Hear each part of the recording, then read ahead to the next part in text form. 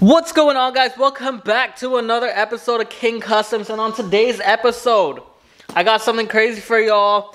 I'm gonna show you guys how I prevent my suspension parts, all my rubbers underneath the vehicle, from premature wear coming up.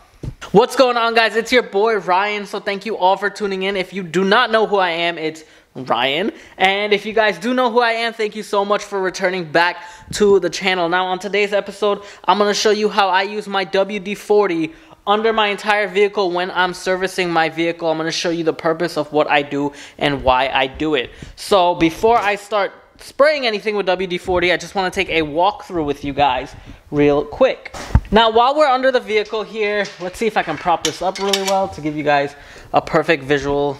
Okay, so right over here, guys, as you can see, we have little rubber joinings right here for the sway bar links. We have our little bushings for the control arm. Now what I do is I usually spray those little rubbers with WD-40. That's going to help prevent any moisture from getting in. It's always going to keep it very pliable, very movable, very soft.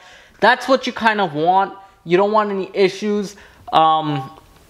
Another way to prevent premature wear is if you have grease points, and these are where you're usually going to find your grease fittings. This one does not, but if you do, you want to always grease the underneath of your vehicle, always look through. So what I do is anything with rubber, I go through and I spray with WD-40 to prevent any squeaks and stuff later on. So like we have rubber for the exhaust tips here, I'll spray some on that. The little boots and stuff, I'll spray some on that. Little suspension pieces here and there, I'll spray some WD-40 on it.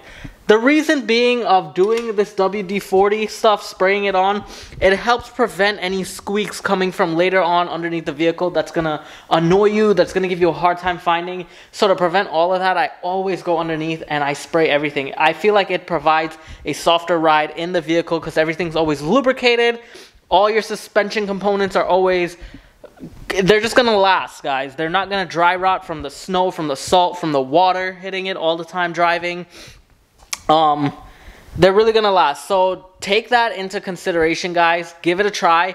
Let me know in the comment section below how your vehicle feels after spraying it with WD-40.